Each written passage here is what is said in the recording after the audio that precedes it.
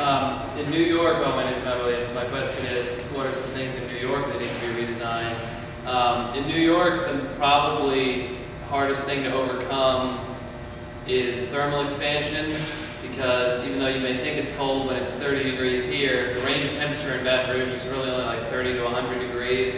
In New York, it's like -20 to about 90, and that's not such a big deal, except when you're talking about roads and bridges and ice, which can get in cracks, and ice expands obviously when it freezes, and that creates a lot of issues. I know one thing in particular they're having a lot of trouble with right now is the Tappan Zee Bridge, which crosses the Hudson River into New York City, and it's almost 3 miles long, and hundreds of thousands of people use it to transit to New York every day, and the toll on the Tappan Zee Bridge is $5 because it's very expensive to maintain.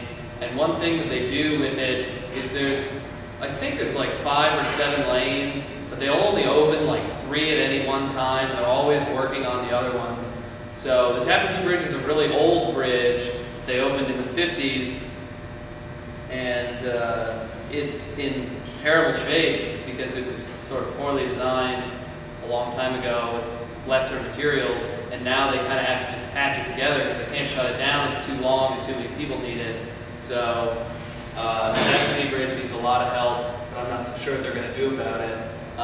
Especially because it's a bridge, so it's above the ground, so the cold and the heat can get to it twice as much and cause all the more thermal expansion and all the stresses associated with that, including ice breaking it up. So the thing that needs some redesigning is the Tappan Zee Bridge, but I don't know how they're going to do it.